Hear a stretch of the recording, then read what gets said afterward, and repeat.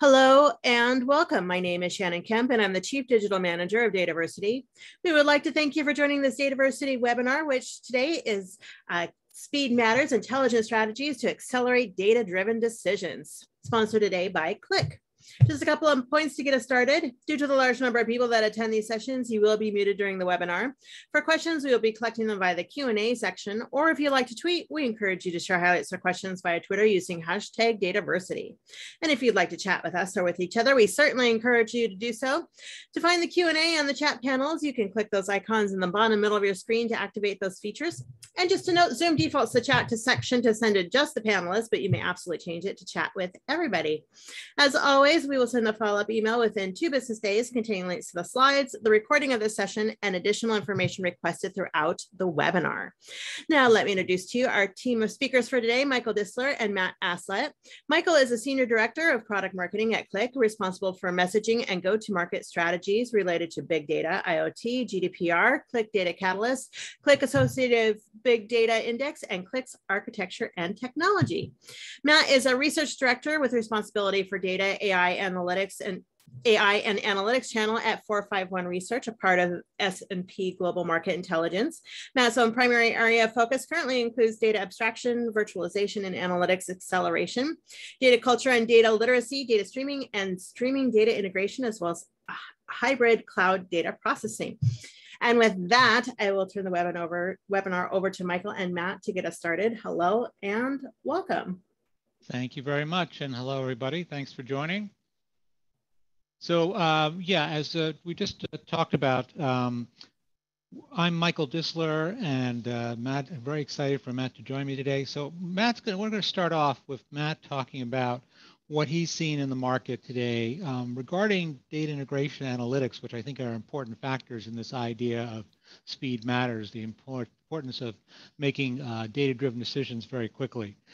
Now, I should point out that some of the things he's going to point out today are in a report that he recently developed, and everybody attending is going to get a copy of this report. So after Matt speaks, I'll follow with a brief discussion about how Qlik can also contribute to this need for speed. And with that, I'm going to turn it over to Matt. Thanks, Michael, and yeah, thanks everyone for joining this webinar, and thanks to Qlik for having us on. So yeah, I'm going to kick things off here just talking about some of the key trends we see driving change in this space, and the importance and benefits of accelerating the path from data to decision. So if we have the next slide, I think the first thing to point out really in relation to that is the growing recognition of the importance of data. Of course, practitioners working with data analysts, data management experts, have long understood the importance of data. And of course, a lot of business decision makers have too. But what we've seen, particularly in recent years, is the growing understanding, particularly at that, senior decision maker level, of the importance of data and the fundamental importance of data as potentially a competitive differentiator. And there's two sort of charts here on this slide which kind of illustrate that, both taken from our Voice of the Enterprise Data Platforms and Analytics survey. And the first on the left-hand side here, you can see the importance of data 12 months from now. We always ask organizations or respondents, to what extent do you think data will be more important to your organization a year from now? And as you can see, 81% saying it will be more important. This is, since we started doing these surveys, has always been there or thereabouts, but it's been sneaking up, over that time. So not only is data already important, it is growing in importance. As I said, particularly anecdotally, we see that amongst senior decision makers. And the reasons for that, are pretty obvious when you look at the chart on the right-hand side here, which is the benefits organizations see from or expect to see from being more data-driven, for having more data-driven decision-making. These are really fundamental sort of business priorities, as you can see, things like increasing sales, enhancing customer service and engagement, improving business agility, improving existing or developing new products and services. And if we go to the next slide, what we've seen, particularly in the last 18 months, is, amid COVID, obviously, and the pandemic and all the socio-economic change that's resulted from that. Clearly that has been, has a significant impact on all organizations, and a lot of people, in a very bad way. But interestingly, if you think about, the way enterprises have responded to that, you can actually argue there's been some sort of benefits of this in terms of accelerating change. And we've seen a proportion of enterprises have actually taken this as an opportunity to develop new products and services, develop new ways of engaging with enterprises.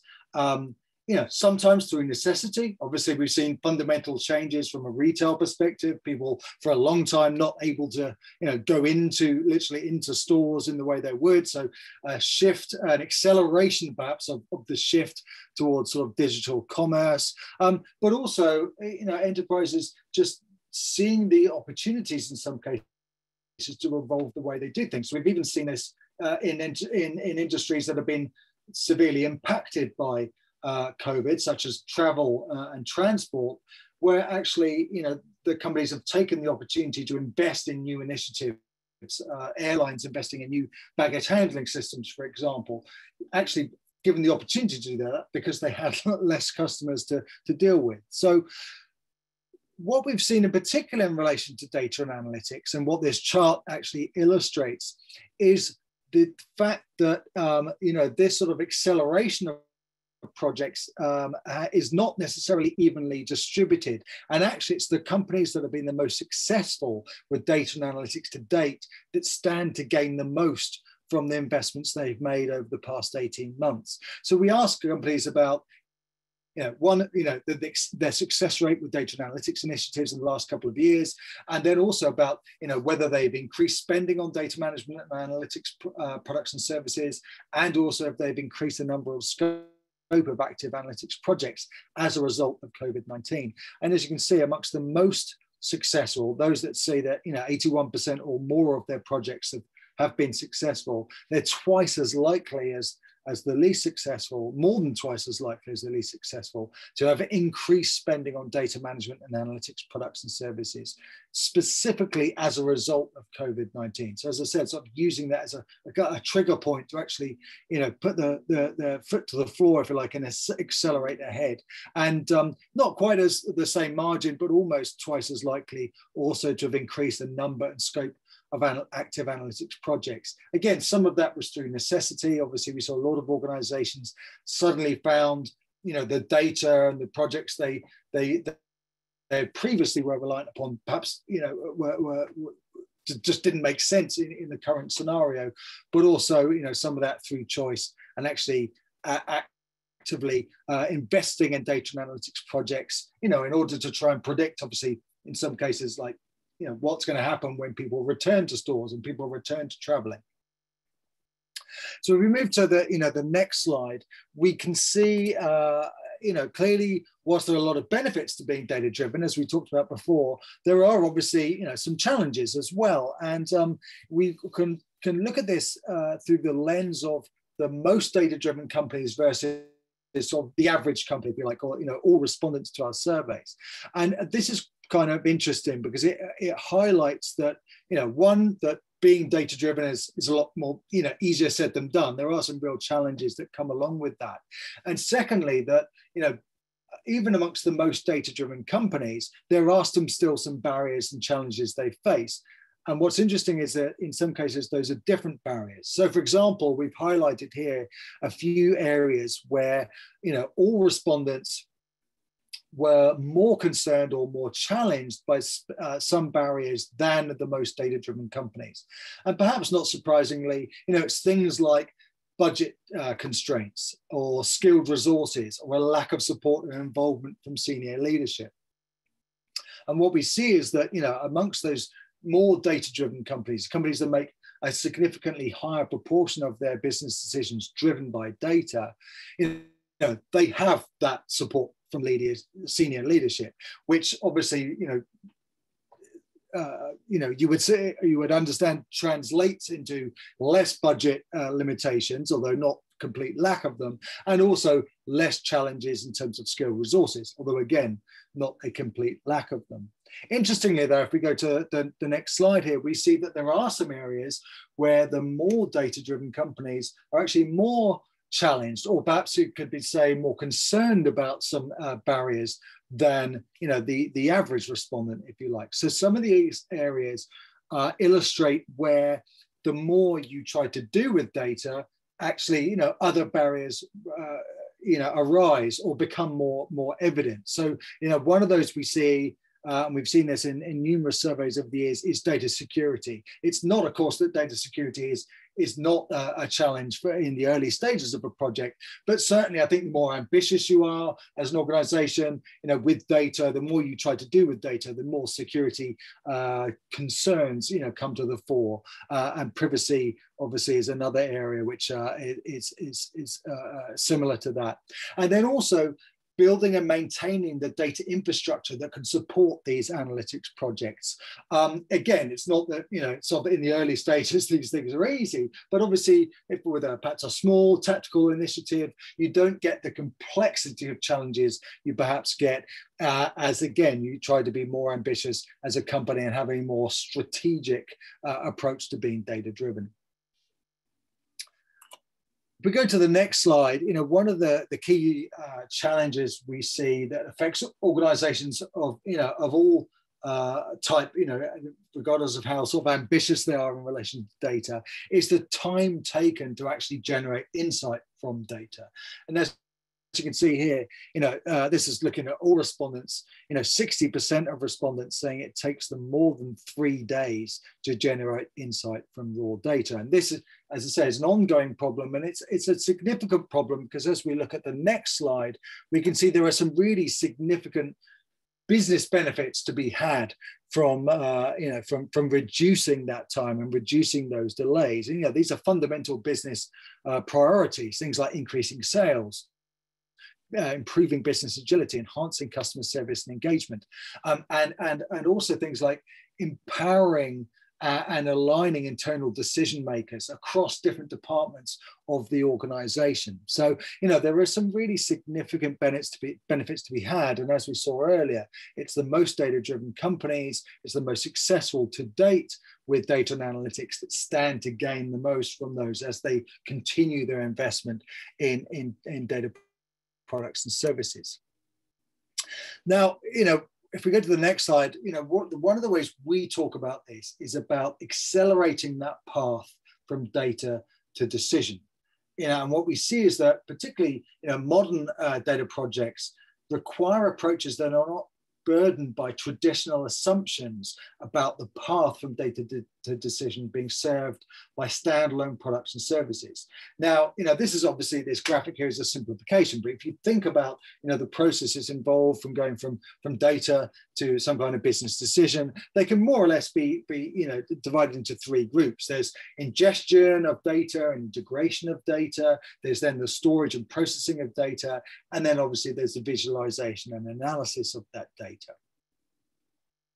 What we've seen is historically, these were 3 distinct steps in a process that were served by 3 distinct products and technologies, historically delivered by 3 different vendors. Now, through both merger and acquisition activity and research and development, clearly, I think most data and analytics providers today can address all of these steps, but still often with 3 different products or with functionality that's aimed at 3 different groups of users.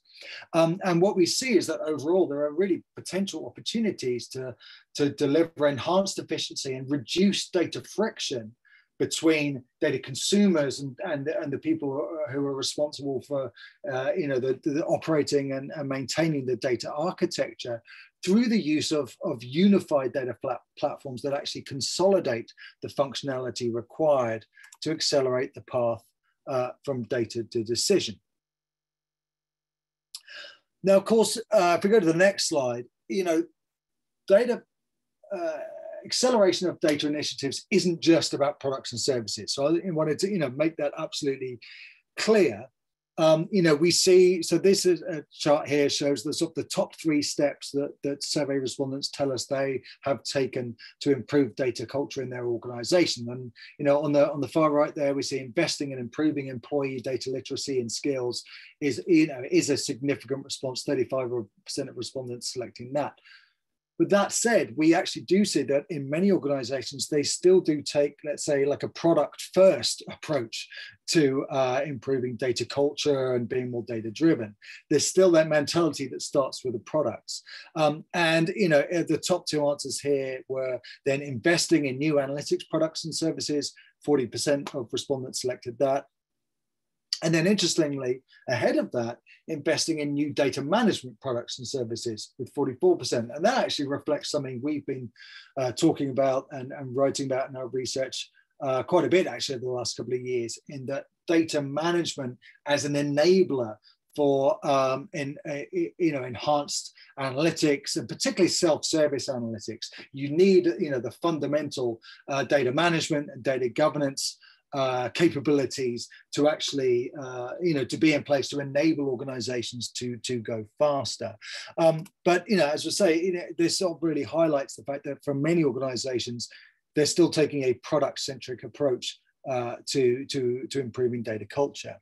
Now, if we go to the next slide, Michael mentioned earlier, this report we published late last year, talking about enterprise intelligence platforms and the role that they have to play in accelerating the path from data to decision.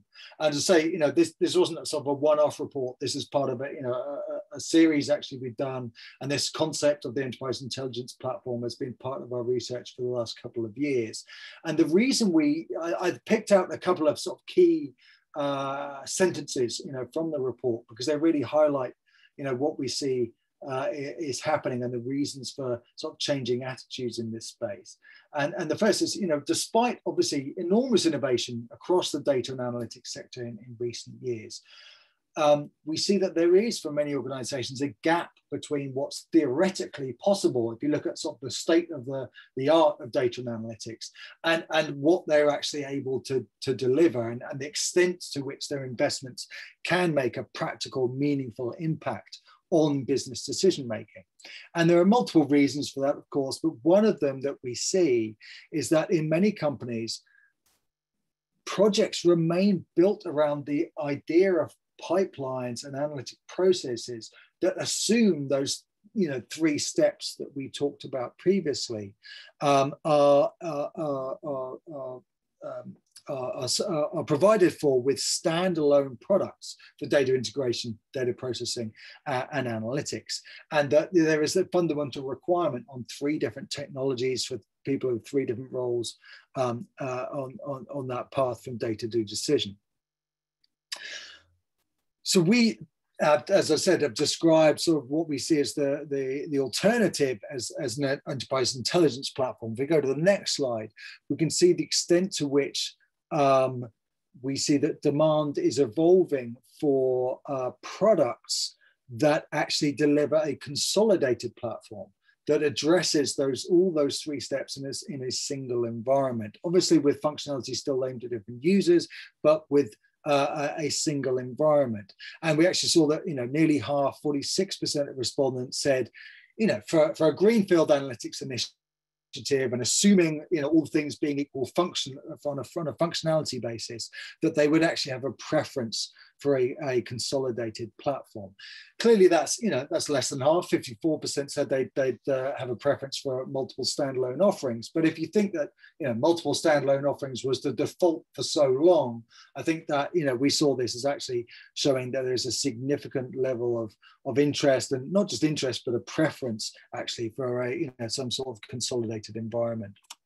If you go to the next slide, we look at what we see as some of the requirements that we would refer to as an enterprise intelligence platform. And there's a couple here, and I'll describe these in a little bit more detail. So the first is sort of load data first and ask questions later. We've seen the way in which companies think about the loading data into what was traditionally a data warehouse environment has evolved, and increasingly organizations are looking to use the processing power of the data storage and processing platform to apply schema at query time rather than predefining that schema as they load data in. And that's been a fundamental shift that's been going on over multiple years and is driving adoption of emerging technologies and emerging data platforms. The second, we talk about sort of all the data all the time. Companies clearly are trying to make use of as much data as is possible, economically possible, to perform their analytics queries in order to get the highest value. And we see that one of the ways of doing that is to sort of use metadata to actually automate the identification and tagging of data as it's ingested into an environment. And then, as I said, that helps to then enable sort of the application of schema at query time. We also see that in addition to enabling enterprises to process data that's persisted natively, modern enterprise intelligence data platforms should also enable users to incorporate the results of queries performed in data in other locations as required. So clearly, especially as we see data is increasingly spread across multiple clouds, as well as on-premises data centers, as well as software as a service applications, there is an increasing need to be able to query data in multiple locations, in multiple services, to have a complete view of that data rather than the traditional approach of pulling that all into a single sort of consolidated data warehouse. Thirdly, take the query to the data. I mentioned, obviously an increasing volume of data is now in cloud storage services, and as that grows, it's become increasingly impractical to move that data around. And instead, we see many enterprises investing in taking the query to the data, taking advantage of things like query federation, data virtualization capabilities to analyze data in and across multiple locations without having to first move and transform it. Reduced data friction is another key element.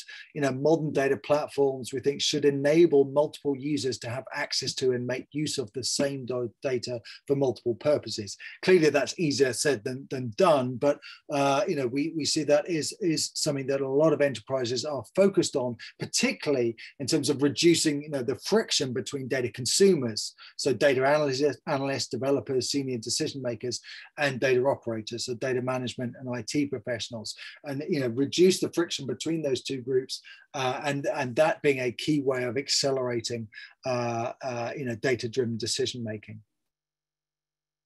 And then finally, support obviously analytics innovation. So, we see that, providing access to data for multiple purposes is an enabler of analytics innovation because it gives users the ability to explore data and rapidly iterate analytics projects. Innovation is also enabled by support for more advanced analytics functionality, obviously, data science, machine learning, predictive analytics capabilities as part of the overall sort of data and analytics portfolio. So on to the next slide, we're just sort of wrapping up here really in terms of the key points, in terms of there's been a sort of a rapid look at some of the key trends we see shaping this space. We do see that, in order to remain competitive, especially obviously given the the fast changing socioeconomic conditions that we've seen in the last year and a half, enterprises need to invest in data and analytics products, services, and functionality that support business agility. And as we said, we've seen it, especially the most data-driven, the most successful with data and analytics are the ones that have actually accelerated ahead with doing that during the pandemic and are therefore accelerating that path from data to decision. I talked about the 3 steps on the path from data to decision: data ingestion, integration, data storage, data processing, data visualization and analysis. And that clearly at each of those steps, there are opportunities to deliver improved efficiency and reduce data friction, but also we see that a combined enterprise intelligence platform can potentially provide a single environment that can also improve efficiency and accelerate that path from data to decision. Clearly, the acceleration of business insight relies on a combination of capabilities that deliver more agile approaches to data ingestion and data integration. And also, we talked about the role that data literacy has to play. It's clearly not all about products and services, as I said, but together, these capabilities can drive the acceleration of multiple business intelligence and analytics tools by multiple users across an organization for multiple purposes. So with that, I'll thank you for your time. And I think maybe there's a few questions already come in while I've been talking, so we'll come to those in due course. But for now, I'll hand you back to Michael and let him continue with their presentation from here. Thank you very much, Matt. That was great. Some great insights. And yeah, we've already seen a number of great questions come in, and we'll be answering them in just a couple of minutes. I wanted to spend a little bit of time just talking about how Qlik fits in with some of these trends and recommendations that Matt just talked about. He put up this, I think, a nice little visualization of kind of what I call it's like the flow of data, going from kind of raw data to making a decision about it. And actually, Qlik has a fairly similar type of little diagram, the same kind of thing, where you start with raw data, we call informed actions as opposed to decisions. And we divided up very simple point of view to these 4 steps. First, free it, freeing the data from various raw data repositories that may be very hard to get to. Finding it, basically, great, I free the data, but how do I make sure everybody in the organization can find the data they're looking for? Understand it is, of course, more on the analysis, generating some analysis and hopefully gaining some insights in the data. And then finally, action it, not just to look at information and do some analysis, but to do something with that information. And we have kind of put it together in terms of our products. If you haven't looked at Qlik in a while, you'll find that we're no longer just data visualization. That certainly is our heritage, but we've really expanded our portfolio since then, and we're really more of an end-to-end solution spanning this whole phase from raw data to informed actions. And just want to spend a little bit of time going over kind of the 3 main components of our overall portfolio, which is around data integration, data analytics, and then what we call data literacy as a service, which is really more around customer success. So data integration, so that's really focused on the kind of points in the flow of freeing the data, free it, and finding the data, find it. So first important point, I think, for Qlik is what we call our change data capture technology. So this is the whole idea about being able to support the movement of data in real time, what some people call real-time data streaming. And we do it in a very highly efficient, high performance way. Unfortunately, I think Matt showed us a bit, the days of having nightly updates to your data is really not sufficient, as more and more people want to get that information. They want to get in real time, but they want to be able to do this, get this information, get it in real time without having a big impact to that source database. DBAs are very protective of their databases, and if you start hammering it and really affecting the performance to pull the data out, they don't like that. And so we have a method that really is a very low impact way, can be very scalable, and we detect a change in the data itself or a change in the model, and we immediately update that target environment. So it's a very highly efficient and somewhat unique approach to the movement of data. Second is around data automation, and Matt touched upon this too, the idea of going to more cloud-based data warehouses, and certainly we're seeing that with a huge number of customers. They want to go to things like Snowflake and Databricks and stuff like that, but how do they do that at scale without a lot of time and resources? Because I think the classic way to do this is you have some very highly skilled technical resources, developing code, developing ETL code to pull the data out, coming up with a model, how it's going to be in the new data warehouse. That's a lot of time, a lot of effort, and quite frankly, a lot of bit of risk, because you're manually putting together this whole process. So we offer automated capabilities and using a configuration type tools to really model what that cloud-based data warehouse or data lake is going to look like. And then we automatically generate the ETL code kind of behind the scenes. That hundreds or thousands of lines of ETL code is generated automatically.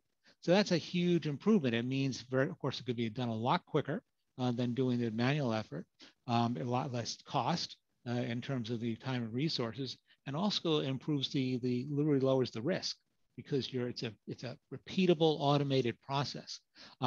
Last thing that's very important is that it improves your flexibility. I think there's some people who think we finally got everything onto perhaps this particular cloud warehouse, but all of a sudden a new CIO comes in, he says he wants to change to another warehouse. That could be a lot of effort in a more manual mode, but with our tools at Qlik, you're simply telling it, we're now pointing to this type of data warehouse, and it regenerates all that ETL code behind the scenes again. So really helps you being flexible. Lastly is around data catalog, and this is really more around the find it area. It's great that we can free the data, but how do I know exactly what data I have? I've moved all this data to that cloud data warehouse. What do I have exactly? And how do I let everybody know what this is? And that's really where our catalog comes into play, enriching, preparing, and even help delivering this trusted, governed data. So that's on the data integration side. On the data analytics side, again, if you've heard of Qlik in the past, one of our key differentiators is what we call the associate engine or the associate difference. And that's still a huge important factor for us. This basically, I like the term peripheral vision. It gives your users to see kind of what we call the whole story of their data. Let's just take a really simple example. You want to see all the sales in the Northeast. And your typical SQL-based solution, when it's going to drilling down, it's only going to bring back what sold in the Northeast. But Qlik is kind of maintain that data in context, and it's not excluding other data. It's bringing all the related data back. And so, for example, one thing you may see with Qlik is not only what you sold in the Northeast, but what did not sell in the Northeast. Maybe things that you were expecting to be sold, but didn't happen. Or perhaps you're seeing that this product didn't sell very well. I want to see immediately how this product sold in other parts of the country. A lot of SQL type based tools, that would be another query, another weight to get that data out. All those links are automatically put together within our associative engine. You can immediately change course and now look, instead of looking at sales in the Northeast, looking at how a particular product sold across the country. So it's that type of context, giving you that kind of idea of peripheral vision versus more really of a tunnel vision with other solutions.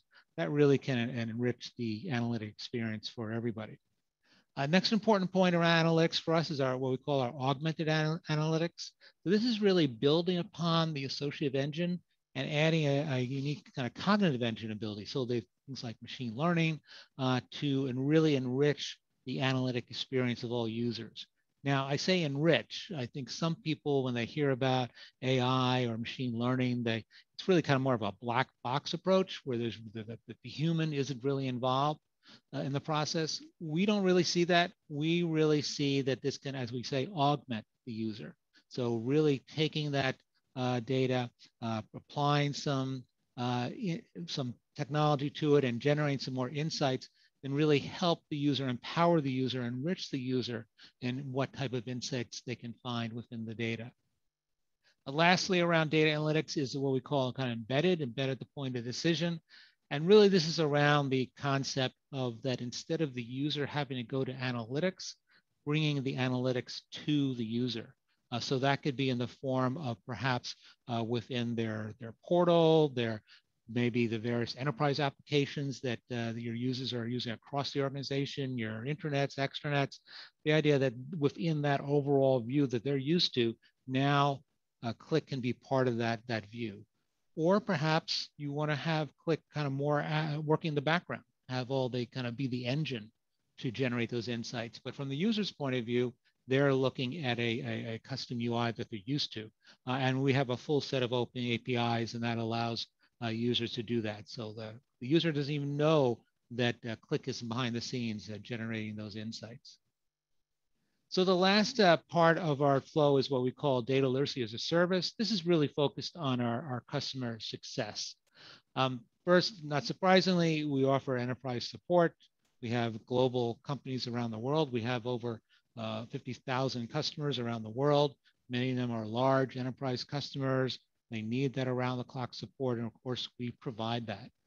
Signature services really is what we're saying here is the idea that we're going to basically tailor what our customer needs in terms of consulting and education. It's not kind of a generic one-size-fits-all. We'll tailor exactly what education, what consulting you need for your particular purchase, for your particular environment. And lastly, around data literacy, and this is something that Matt touched upon, which we also think is very important, the idea of data literacy.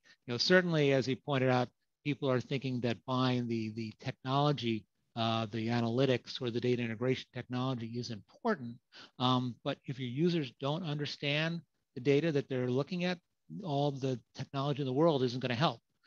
So this has been really a strong push for Qlik. We've been really kind of been pushing on this and investing on it in the last few years. We have consulting, education, certification, assessments, all around the concept of data literacy.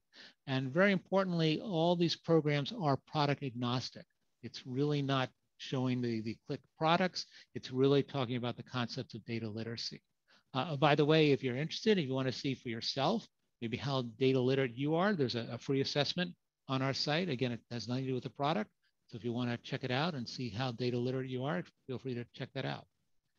So again, that's kind of the three main concepts that Qlik now offers in terms of portfolio: the data integration, the data analytics, and data literacy. Let's talk about an example about how customers are making use of that. The first one is a company called IA American Warranty. As the name sounds, they're in the warranty business around warranties for cars in North America. And they have both our data integration and data analytics products within their organization. And some huge, you see under the value column there, some huge gains in terms of, we talk about the need for speed, huge gains in terms of speed, getting the data ready, 10x improvement there, developer productivity of 5x improvement. Really were able to rapidly get up to speed and get deployed very quickly. They were seeing some great insights after 3 months. I like the quote on the right here. Turns out a lot of their assumptions were wrong. Qlik has changed how we see our customers in business.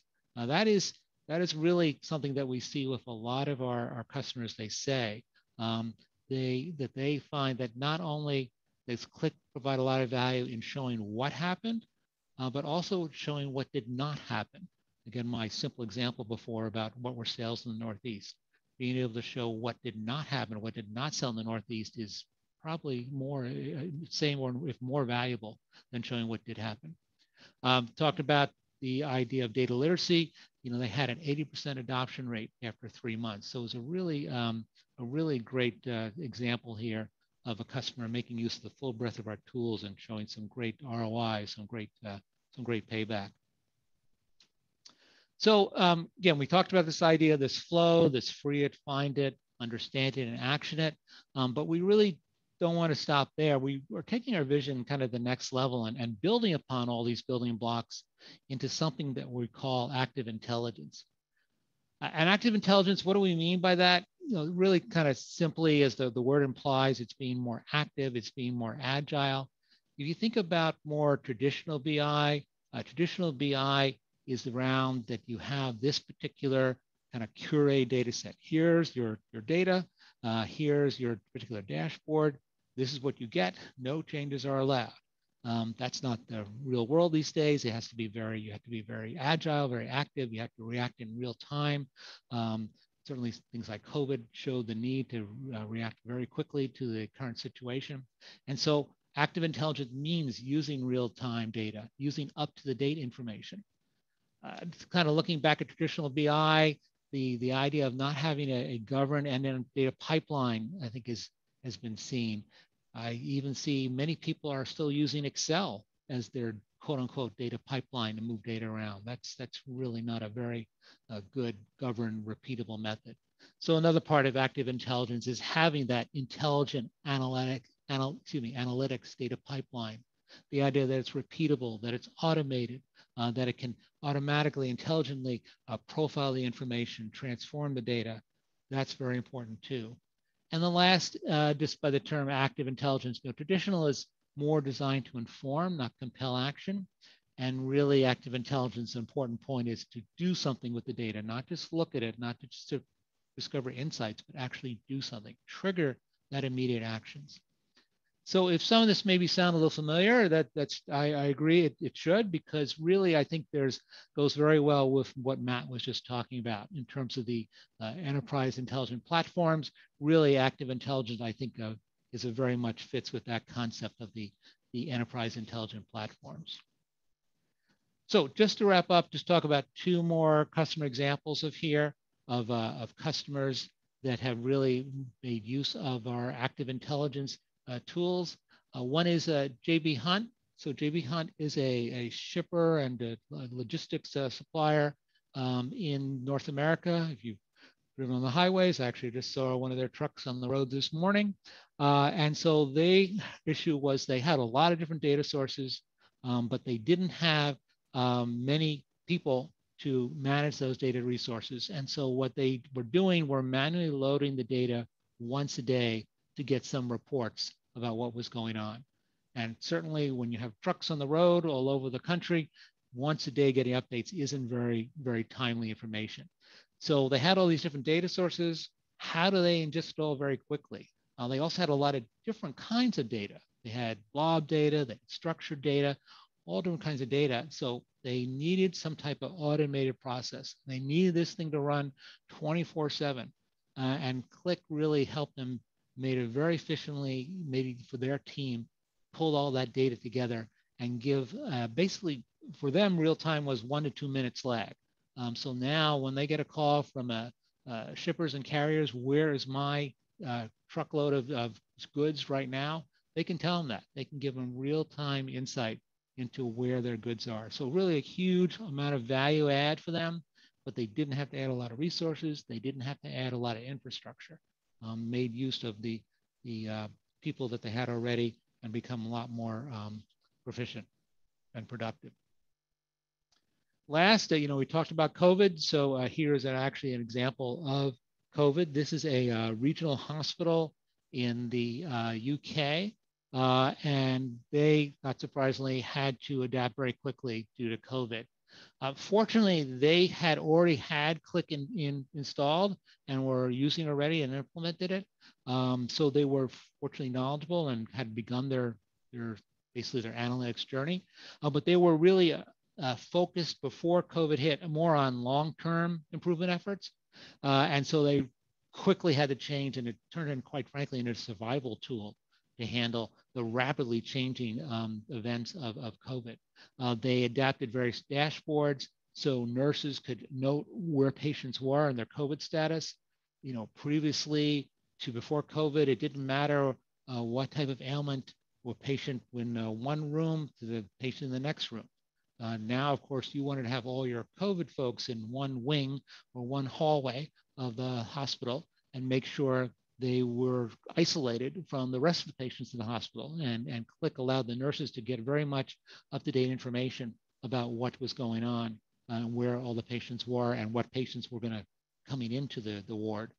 Also helped them with quickly capturing pandemic-related matters, such as how much oxygen they had, which of course is a very important tool in treating people with COVID and making sure that if they're running low, they could plan ahead and order more oxygen in time.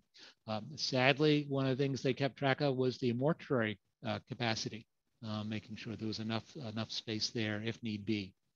They had actually, this hospital chain actually hired a data scientist before COVID started, and that data scientist was actually doing some predictive modeling. But that predictive modeling was based on 8-week averages. Well, naturally, in COVID, a lot can change in 8 weeks. So that was pretty much irrelevant. But they were able to adapt that and basically use the results of the last few days to do modeling on it. And they were able to really make some very accurate predictions based on those current trends. This was pretty important because this hospital chain had actually the fewest number of critical care, or what some people call ICU, intensive care units, in their overall part of the country. And so it was really critical for them to understand exactly predicting how many beds they're going to need, how many accurate, critical care, intensive care beds they're going to need in the future. So this has been a huge update to them. As I said, they're able to get live updates on what's going on was extremely important for them. Okay, so just to wrap things up, and again, I see the questions coming in, which is great. I talked about this very simple flow of free it, find it, understand it, and action it. If you put kind of layer over it various types of analysis, I think from the left, you think about free it, and you just kind of, well, that's great. You can now discover, some data and just do some maybe analysis, just discovering what you have. You follow that all the way to the right, and you have, with action it, you have alerting type analysis. So really, if I kind of lay over a time scale for this, really, I like to say it's kind of going from slow to fast. The time to answer scale is kind of going from slow to fast. And that, I think, is really kind of a theme, hopefully you've seen in this webinar today, that really what we're talking about is how can we streamline the time to answer? How can we make it quicker to get the data you need, to get the insights you need, to take the action that you need to take? That's, I think, really an important point. Hopefully you've gained a couple of important points and maybe some good insight on this based on this webinar. So again, just wanted to remind everybody, Bart, thank you for attending this webinar. Everybody attending is going to get a copy of this Enterprise Intelligence Platform from 451 Research. You'll be getting that afterwards. If you're interested in learning more about active intelligence, this term I just talked about with Qlik, feel free to go to qlik.com/active intelligence. And with that, I believe we are open to have questions. Michael and Matt, thank you so much for this great presentation. We do have a lot of questions coming in. To answer the most commonly asked questions, just a reminder, I will send a follow-up email to all registrants by end of day Thursday for this webinar with links to the slides and the recording and the report that was just mentioned as well. And if you have questions for Michael and Matt, feel free to submit them in the Q&A portion of your screen. So diving in here, how do you get around building a data pipeline that puts data in a systematic layer that users can understand versus just providing raw data? Building that pipeline is the most time-consuming part of providing data for self-service, it seems. Yeah, well, I'll take a stab at that first. I mean, I think that that's part of, when I talked about it in terms of that, I think the classic situation in building that pipeline, as you say, is very time-consuming. I think because the traditional way is using kind of a manual effort to put together that pipeline. I think by having an automated way to define that pipeline and keep an eye on that pipeline and make sure it runs the same way every time, I think that's an important aspect of streamlining that process. And, a question came in earlier that's kind of along those lines into the chat section. What's the likely point of failure, people, process, or tech solution? And I bring that to both of you guys. Yeah, good question. I'll take that first, and then maybe Matt, you can give your go. I think, I think it's, to me, likely point of failure is what I call more culture, which I think is sort of a combination of people and processes. As I talked about earlier, technology. Yeah, certainly you do need the right technology. But if the people aren't on board, if you don't have the process in place to support that, if the executive staff is not on board, that's just not the culture. That's my experience has been more the likely point of failure. Yeah, I think I'd agree with that. I was thinking about this question while Michael was talking there, and I sort of go back to one of the slides I said about one of the reasons I think we see that there is perhaps a gap between what is technically possible with the products that are available today, what companies are achieving, is it comes down to potentially sort of the culture, also sort of assumptions about the way things should be done, but based on the way they have historically been done. And obviously that is a combination of people and process. But yeah, ultimately it comes down to perhaps some of the cultural aspect. Love it. So many great questions coming in. So what are things you can do to remove data friction? Yeah, I can start with that, and I think I saw there was some chat and people talking about perhaps the fact that, as I said on the slide, many projects seem to be sort of product driven, initiatives seem to be product driven, but clearly data literacy and skills was third on the list of the steps organizations are taking to improve data culture. So I think that does show that companies are trying to address that. Obviously, I only talked about the top three in that particular slide, and some of the other things that we've seen companies doing is trying to sort of particularly in relation to reducing data friction, is about organizational or cultural change. So sort of fostering collaboration between, those data owners, data providers and consumers and operators. I think where organizations can, create a culture of being data driven, and it often comes from above, whether it's the CEO, the COO, the CIO, was increasingly CDOs or someone of an equivalent title. They can drive change, and they can get people literally in the same room. Well, maybe not over the last 18 months, but on the same Zoom call or what have you, and get people talking and encourage people to talk. And I think another part of it is actually talking about success stories. It sounds really simple, but I've seen organizations, this can be really successful. Actually, talking about not just the outcomes, but the data and analytics processes and collaboration that enable those outcomes, and just get that. Again, it's part of that culture, and I suppose it's part of data literacy. Really, is that understanding of the role that data and analytics has to play in throughout the decision making process.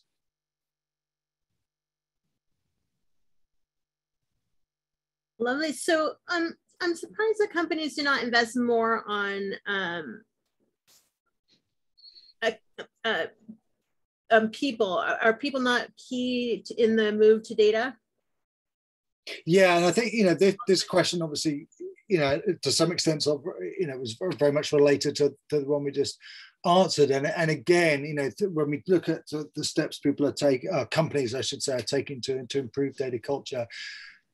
It's a fair point that obviously as I highlighted, the top two are about products, and it would seem from that people are forgotten. But I do see that there are other steps companies are taking, investing in analytic skills across, not just in the the data and analytics team, but across an organization.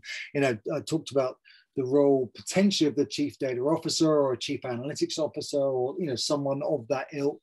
We do see that companies are investing in that role.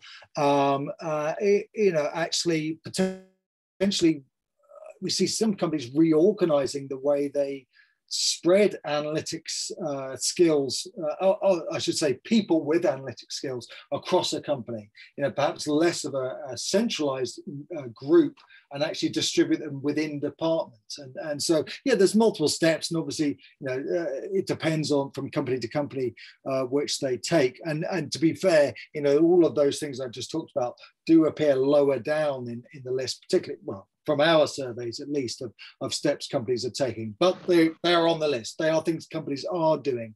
And I think, the fact that data literacy was there in third place is, should be seen as a positive sign, even if, as I mentioned earlier, it still seems that for a lot of companies, their first sort of step is very often still around choosing a product, but there are other aspects to it. Great. So in what ways does agility differ between retail applications and more complex applications in healthcare, such as clinical decision support systems?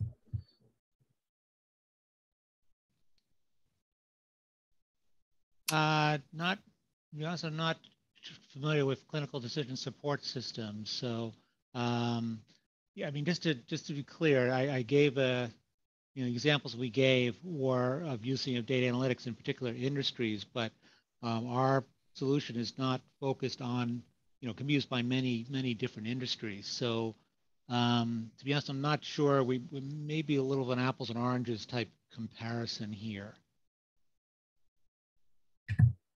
Sure, I'll ask that question if they have additional clarifying comments for that. But moving on here, so looking down, so that does the associative difference get created automatically based on the data, or does the person who creates the visualization need to do something to ensure it is available? No, it happens automatically, and it brings it basically in memory. So that's why part of its speed in terms of when you go in different directions and not having any lag. So it happens automatically, and it makes all the relationships automatically. To get a little techie here, it's almost like think of it as a complete outer join. And the cool thing is that it will do this not just with data from one data source, but it can, if you pull in data from multiple sources, it will make all those relationships and connections across all those multiple data sources. So it's a really great way to do some analysis when you're not just looking at one data set, but multiple different data sets from different locations and different sources. And I'm assuming throughout these that you all are going to jump in if you have additional things to add. So Matt and so for both of you. So let me keep cruising on here. Given the need for accelerating data decision-making, especially post-COVID-19, any thoughts on implications with regards to ethics, especially when considering diverse cultural perceptions? Yeah, well, I'll take that first, and maybe Matt, if you want to add. I mean, I think Sure. this is, first of all, it goes back to the idea of culture. I think, that's a very important part of introducing new systems and stuff like that, to keep in mind the culture. But this also goes to the point, as we said, we take the look of when you have all these new technology and things like artificial intelligence, stuff like that, we look at it as an augmented, not a black box. I think that can, really get into ethical situations where you have the system make a decision and carry it out by itself without any people involved. And there's been some both humorous and non-humorous examples of that. Unfortunately, you may read it in the media. So it's, even though you're accelerating data decisions, I think it's extremely important to have the human involved in that, not just totally automated. And then secondly, just in terms of, you still have the issues of security and protecting private information, as well as you point out here, the different cultural perceptions depending on what region of the world you're working in.